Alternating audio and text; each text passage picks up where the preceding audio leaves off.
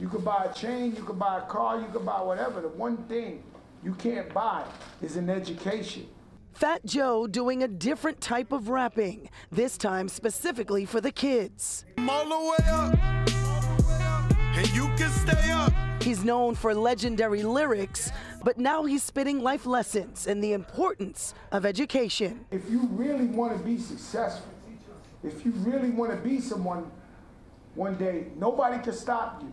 You gotta put in the work. It was a complete surprise for about 50 students who at first had no idea the rap mogul was the guest speaker at the Mott Haven Library. Fat Joe chef and restaurateur Melba Wilson partnered with the New York Public Library to promote literacy. I feel like we have an obligation to our youth, to the future, to inspire them and give them the positive message. And they always like to see people that look like them, who come from where they come from, to deliver the message. Anything they want to do, anything they want to be, despite obstacles, that they can achieve it.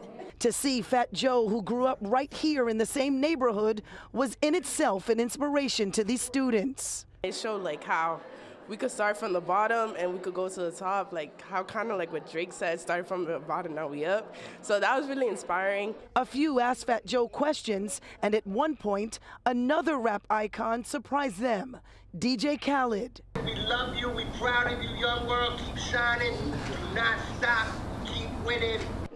I was shocked. I did not expect it at all because I used to listen to most of DJ Khaled's albums and everything. So it was definitely good to see his face and like actually know that he was talking to all of us.